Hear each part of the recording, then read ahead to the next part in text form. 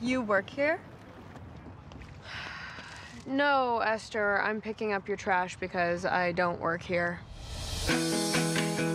Dad, don't forget you have a dermatologist appointment today. Also, can you deposit Mom's disability check? Growing up, I was told my parents were special. When I got old enough, I realized that's the word adults use when someone has a disability. Who's that? He looks thirsty. Look at her. The part of her brain that makes her horny is still working. She just wants to give him something to drink. What's the worst that could happen?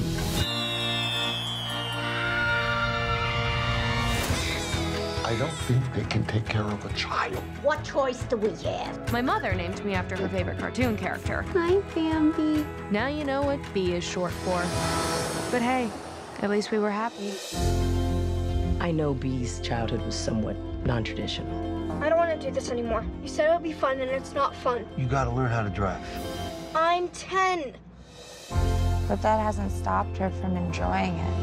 While everyone was busy worrying about my future. B, I'm still waiting on those college applications. Oh, I know. I was just trying to balance work, school, and caring for my parents. Is that why you never want me to come over? No. It's okay. Everyone's embarrassed by the parents. Hi. Come on in, man. With your grades and extracurriculars, you have a shot at getting into any college. I can't.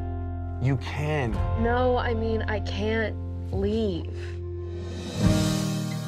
My whole life, I've been torn between wanting to get away from my parents and wanting to care for them.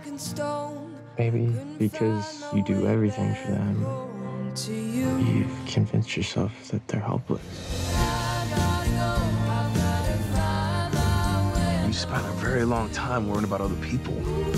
I think it's time to focus on you for a while. We are a family. But one of these days, you're gonna move out, get married. That's what kids are supposed to do. Whole new world with an unknown future. Shoot for the stars, you'll hit the roof. It's kind of a messed up saying.